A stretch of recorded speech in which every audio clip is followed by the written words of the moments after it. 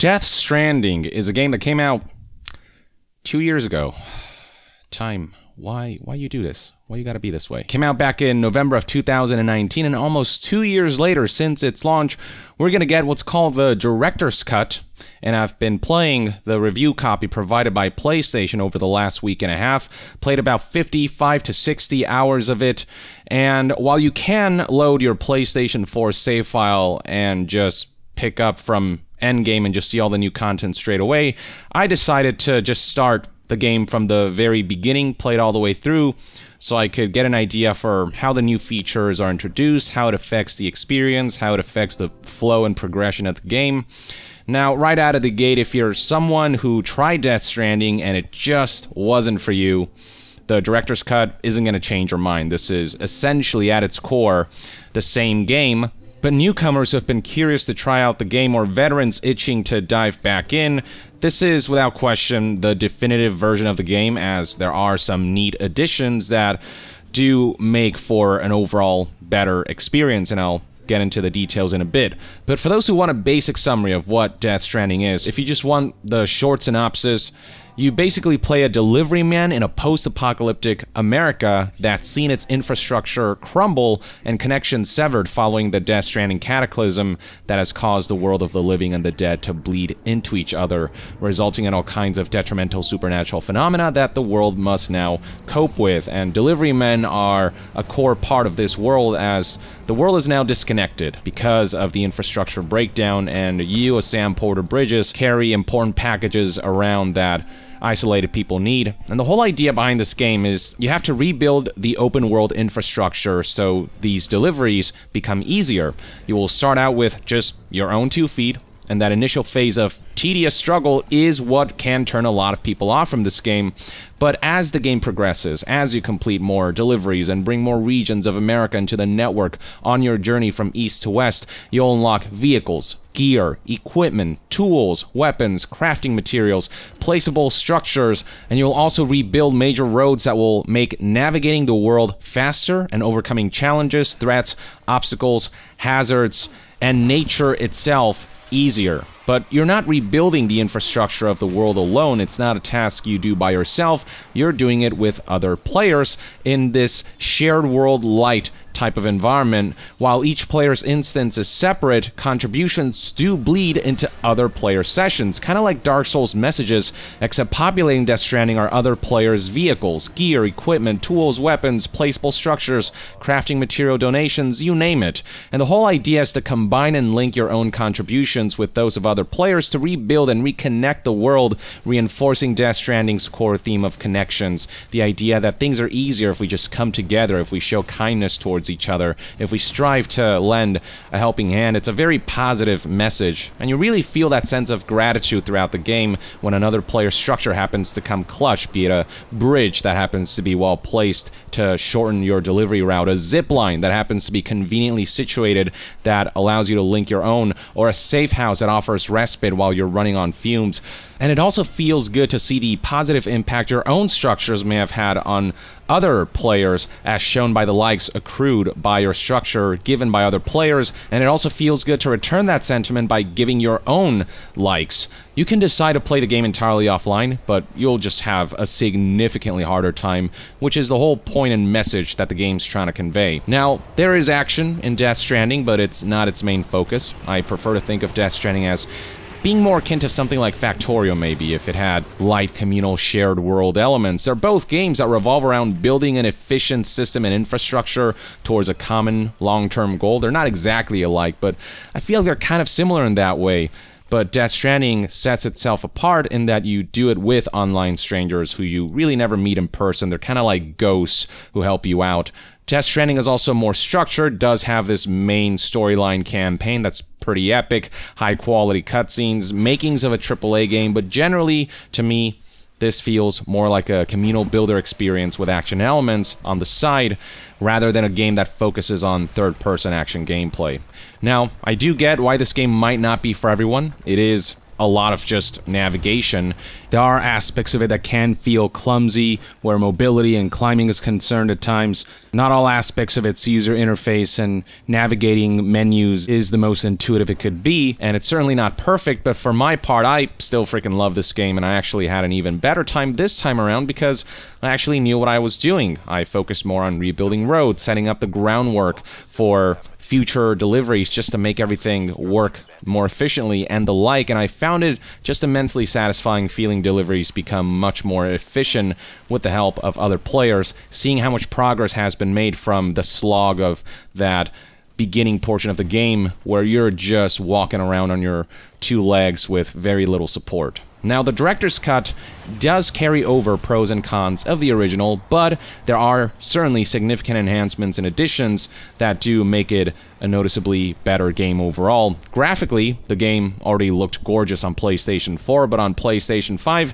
you get the benefit of high resolution, frame rate, and just better graphic settings. To this day, I feel Death Stranding remains one of the most visually stunning looking games. The vistas can be breathtaking, the photorealistic models and textures have incredible fidelity to them, especially during cutscenes. The art style and aesthetic of everything is compelling, and the game looks and runs even better on PlayStation 5. And faster loading times does mean that fast travel is significantly faster.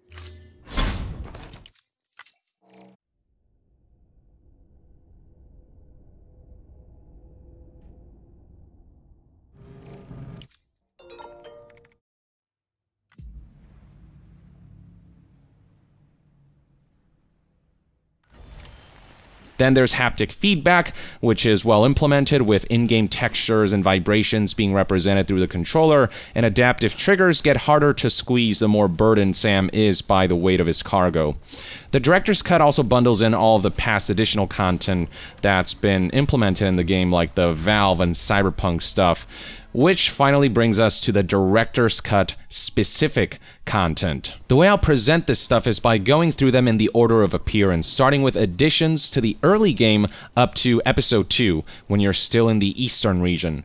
People usually tell you that the best way to experience Death Stranding is to beeline your way to Episode 3, to the Central region, which is when things actually start to pick up and open up, and then start doing side quests and play the game normally. Many will agree that the first two episodes do feel like one giant, overly drawn-out tutorial where I spent 10 hours in my first playthrough and about 7 hours this time, and I think how drawn-out this initial section of the game can be is a detriment and can turn people off early. It is an important introductory segment, mind you, it's just it could have been paced better and offered more useful tools more steadily.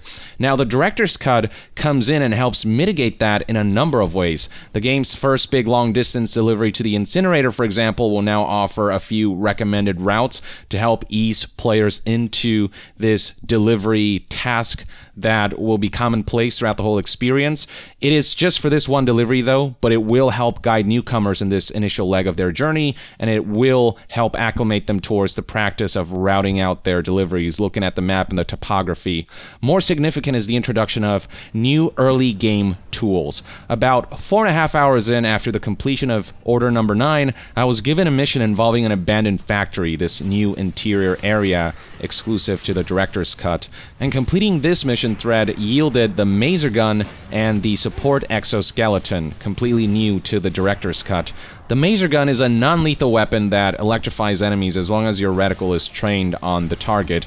It does definitely feel like the weakest of the non-lethal weapons in this game, but it is an introductory weapon and it's good to have during that introductory leg.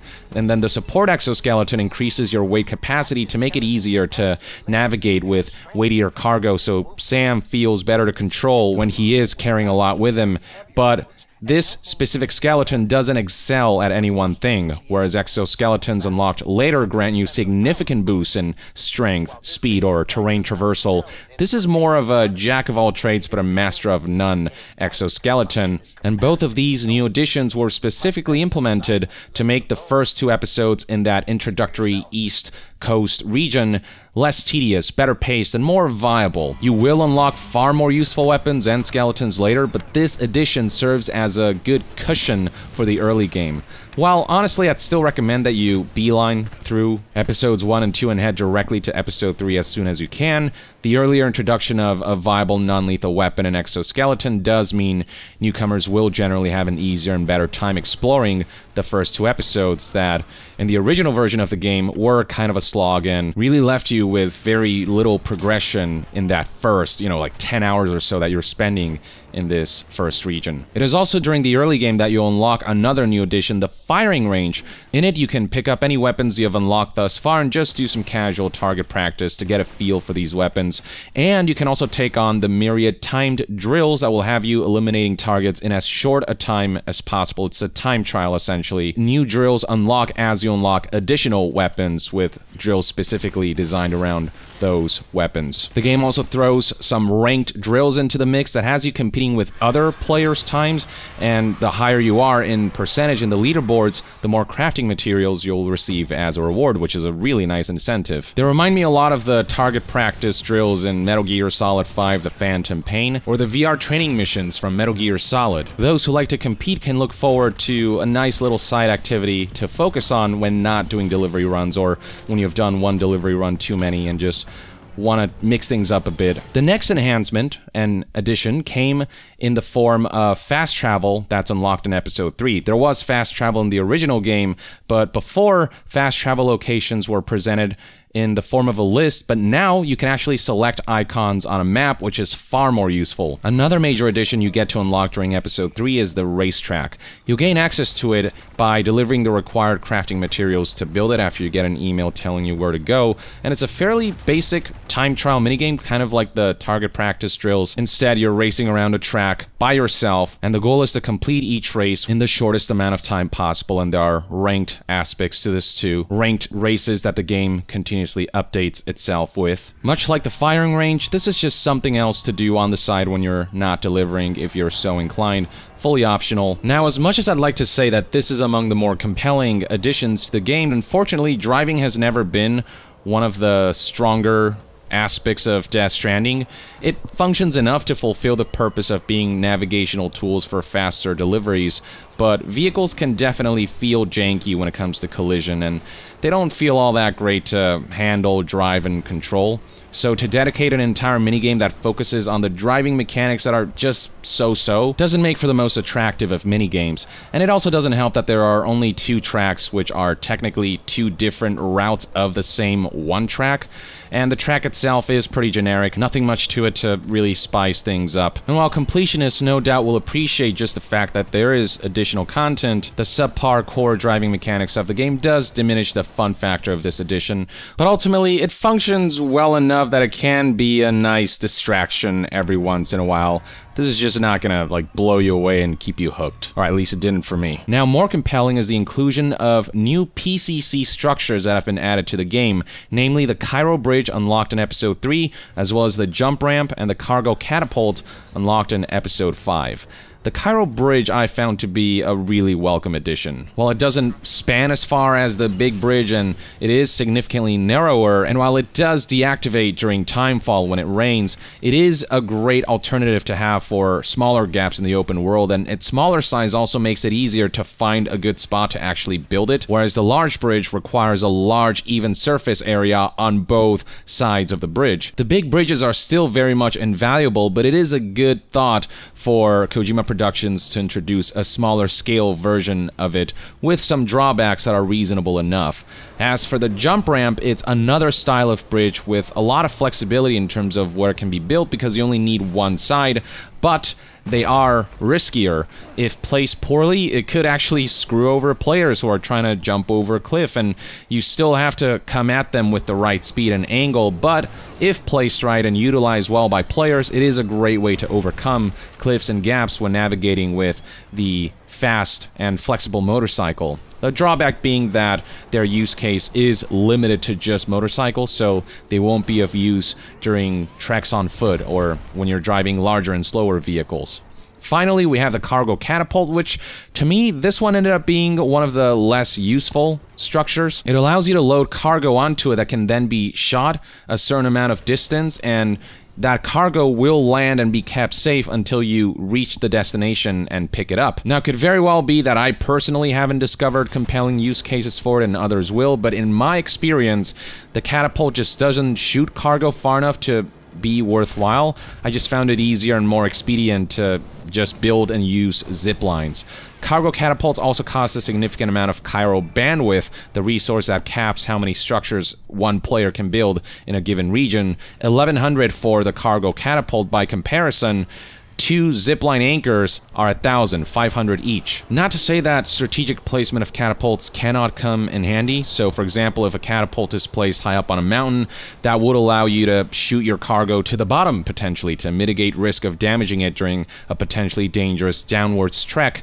But I've rarely felt compelled to build or use them, especially since they're unlocked right around the same time as the ziplines, which to me definitely feel far more useful. But again, maybe I'm just missing something and other players will find far more useful ways to make use of the catapult in ways that I didn't think of. So those are the major additions to placeable structures on top of everything that was in the original game. Now, outside of PCC structures, a new tool in the director's cut is the Buddy Bot, also unlocked during episode 5. It's an AI companion who you can relieve some of your cargo burden to, and you can also have it automatically transport cargo, or yourself even if you ride it, to a destination. The Buddy Bot has 3 different modes. Follow mode, which speaks for itself. The bot will follow you around where you go, or it'll try to. Standby mode sees the Buddy Bot head over to the nearest delivery facility. And finally, delivery mode sees the Buddy Bot deliver any cargo that's meant for a specific destination that's been loaded onto it in the order of how close that destination is. So if you have 3 cargo for 3 different destinations, it'll go to the closest destination first, then the second closest, and then the furthest one. The major drawback to the Buddy Bot that got in the way was its AI. They do a fine job of following you in less hazardous terrain, but presented with even a small challenge, be it traversing rocky terrain, crossing a ladder bridge, or even a big bridge, and it just doesn't seem to know what to do or how to follow you or how to take the most efficient route. Even when the terrain isn't all that hazardous, the AI's pathing can sometimes be very inefficient in the way it follows you. The AI was poor enough that I felt like I was always babysitting the Buddy Bot, making sure it was following me properly, which made it more of a liability that can slow down deliveries.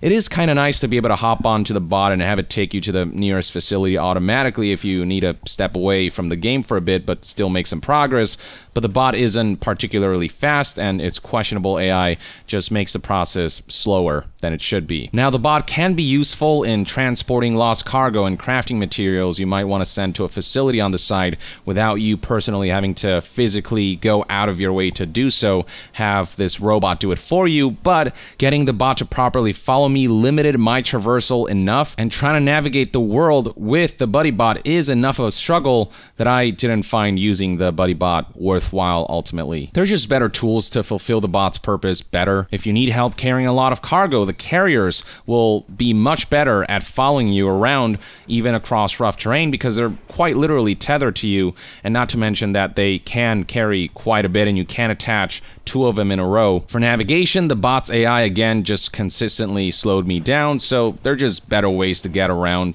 your own 2 legs, vehicles, you name it. Buddy Bots also cannot get into vehicles, so bringing a Buddy Bot while driving will mean having to wait for them quite a while for them to catch up if you just rush ahead. And once again, maybe other players will find better use cases, but for me, I feel like the full potential of their usefulness was not realized and they just need a bit of work. Moving past episode 5, a new feature that unlocked during episode 8 for me was customization of the BB pod, cosmetic customization that is. You can apply various colors and patterns and schemes to it, and you know, it's nothing super major, but pretty neat for those who do enjoy cosmetic customization. Now, 2 new things in the game that I didn't get to unlock and use are tools related to the backpack customization that allows for enhancements like extra grenade pouches and battery packs, as long as the limited space allows for it.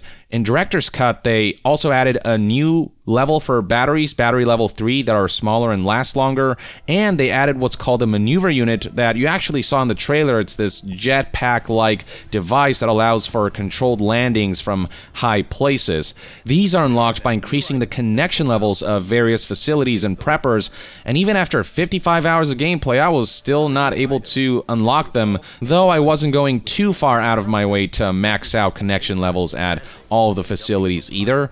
Both of these are definitely powerful tools that can make navigation, traversal, and deliveries significantly more convenient, so it does make sense that the game really makes you work for these. For those who do tackle a lot of side deliveries and go out of their way to do as much as possible as they go through the story, will probably unlock the maneuver unit before the campaign's over. I've got to say, in general, the new tools and structures are introduced in a well-paced manner. Throughout the game's campaign, I was afraid that some of the new content looked a bit too powerful and they would diminish the flow and progression of the game, but the new content is introduced at just the right time to smoothen out the progression, pacing, and flow without making the game too easy, all while granting just more options and flexibility in approaching deliveries for players with these new structures that give you new ideas for how to enhance the efficiency of your navigation. Even if some of these were more useful for me than others, they were all ultimately welcome additions nonetheless.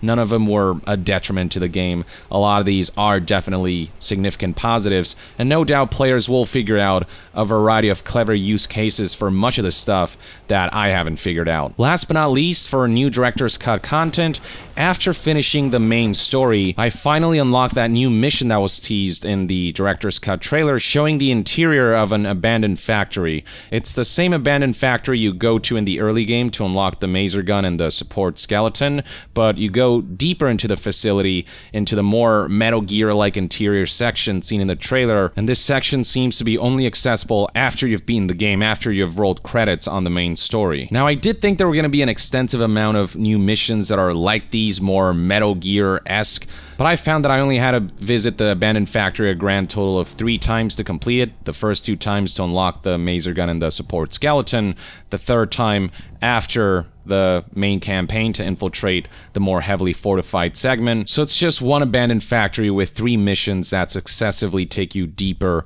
into the factory.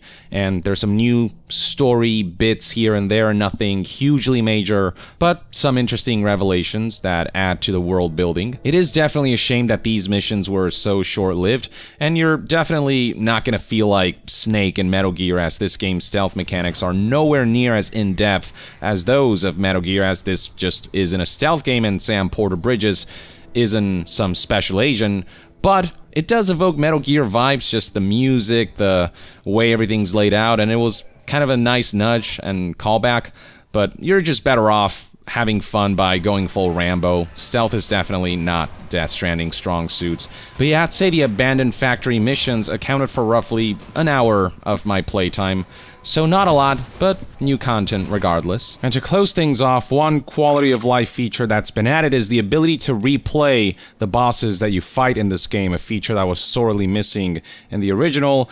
And they've added just new little things, like for example, enemy encampments, the mules now have these mounted machine guns that they'll use against you, and you can use against them, and just there are little additions like that here and there as well. And that's pretty much all of the Director's Cut specific content, and with that the question becomes, who is Death Stranding Director's Cut for? As I said at the beginning, if you've already ruled out Death Stranding as a game that is for you, then this is not going to change your mind. This isn't some major overhaul. It is, at its core, the same game, just with a few neat additions. But if you've been itching to do another playthrough of Death Stranding, or if you're a newcomer who hasn't tried this game, have been curious about it, and want to play the best version of it, this is the version of the game you want. And for those who already own the PS4 version, there is an upgrade path, $10 from PS4 to PS5 Director's Cut, and combined with the ability to transfer your old save file, it'll at the very least make it worth checking out for veterans. The core experience is definitely improved, and you can feel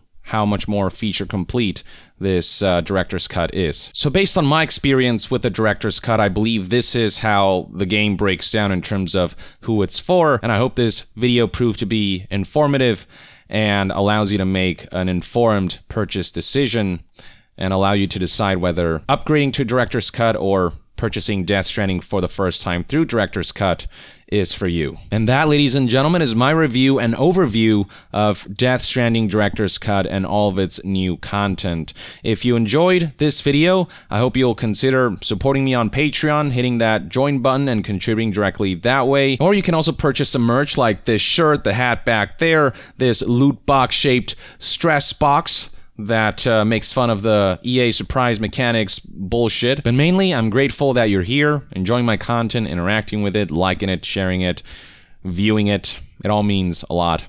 And look forward to more reviews down the line, more news and gaming-related content. And with that, I will see you guys next time. Young out.